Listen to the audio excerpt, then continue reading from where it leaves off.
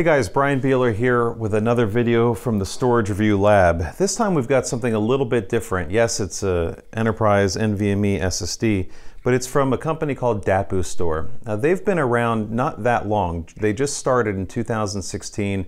They're out of Shenzhen, and this is a relatively new line from them called the Haishan 3. Now I'm probably murdering that pronunciation, but that's okay. We're mostly worried more about the performance than anything else. So this is based on TLC NAND 96 layer, uses a Marvell controller inside, and it delivers really nice performance profile in most of the use cases. We'll dive in more deeply to that as we go. But a couple things to point out out of the gate. When we take a look at the models that they offer, they've got a 3100 and 3200 family. This is the 3200 that we have in the 3.84 terabyte class. So it goes up to 8 terabytes, which is great for meeting most needs, and 6.4 terabytes on the 3100.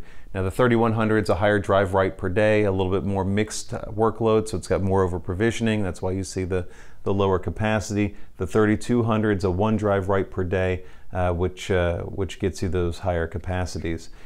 In terms of performance, they've got a number of stats here across the board for all of the capacities. But let's see, we're looking at 35.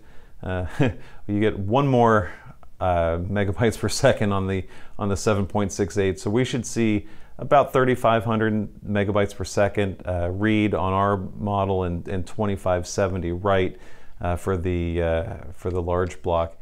The other interesting thing here that they're really excited about with these drives are lower power consumption.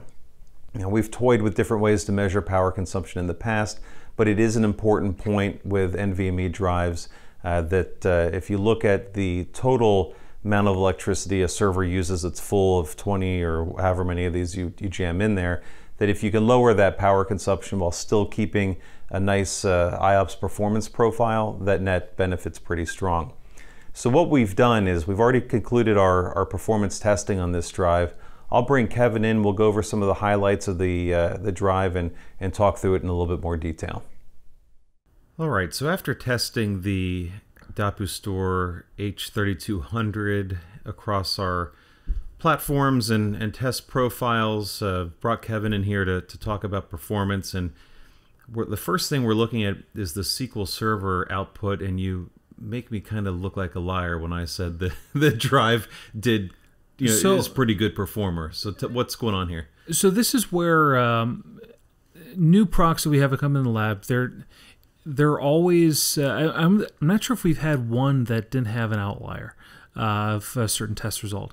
And this is an area where it performed very well across all of our other benchmarks. SQL Server, though, was an area where it really lacked. And certain drives, depending on how they're focused on latency, this tends to be a test that will kind of shake out different devices. Well, we've seen this before, and so this latency looks bad for SQL Server, and maybe it's something that they can resolve with firmware later. But we've seen a lot of drives do even worse on this test, including not being able to complete it. Yeah, it's a interesting workload that has background random activity plus log write sequential activity, and certain products can handle a mixture of one or the other, but latency in certain products can kind of shaken up when those log writes happen, and we'll see this with high latency spikes. Yeah, so this is, to be clear, this is a real SQL Server environment. In some of the synthetic tests that sort of approximate an 8K SQL thing, it did pretty well. But in the real deal, it struggled. Oh yeah, the synthetic workloads that we have focus on 8K, where they don't really introduce the log write activity. This is an area where application workloads act a little bit different out in the real world. And so here's another example of real world work with Sysbench, where the drive did pretty well. Yeah. We haven't, it's been a while since we've had a Huawei drive in the lab, but that was a very strong performer. The Memblaze, that one performed really well, and you have to remember that's an edge card. It's not a U.2 form factor product. and then again against the P4610 and the Toshiba PX04P. It did really well. Yeah, that's a good look.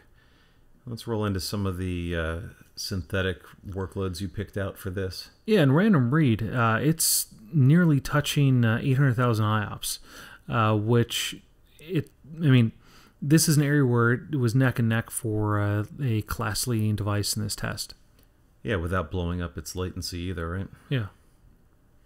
And then sequential read, again, this one came out to probably around 3.3 gigasecond, and the only drive that it did not surpass was that edge card Memblaze. So fastest then in a U.2 form factor. Yeah. And bested only by Memblaze, another Chinese outfit. So that's another strong look. And then you picked out one of these Oracle charts. Yeah, so in Oracle and the SQL synthetic workloads, it did really well. It had the lowest latency and the highest performance. And it's not just, as we've seen with the other drives, they'll tend to clump together towards the top, and this one ratcheted down almost 20 microseconds across the board. Yeah, and that's it doesn't sound like a lot of time, but that's a dramatic difference in terms of latency. Yeah, usually you'll only start to see this, a drive come out with even faster metric for latency when it comes to some of the storage class memory products. So this is interesting. For the first time we've seen a drive from this company, it held together pretty well, had the one sort of issue with SQL Server, but overall looks promising. And the good news is that we know that they're working on another drive. Yeah, so this isn't even their best product. No, the one that they're going to do with the Kioxia XL NAND should be really interesting and have a performance profile that wants to go attack that high-end business where Optane's playing right now. Yeah, so I'm very interested to see how these guys shake out as time goes on. And again, some of the SQL Server issues that we ran into, those could be kind of tuned out in firmware. Okay, so hopefully they'll do that. Hopefully they'll improve the drive. But either way, we've got another SSD vendor putting out credible products that look good today, could get better tomorrow, and then they're already showing roadmap product with some real high-end solutions. So I'm excited for it. We love new toys, and we don't see a whole lot of new drives coming into the market. So to have a new to us entrant is pretty cool. Yeah. All right. So thanks for tuning in, checking out this review, and we'll be back soon with more videos.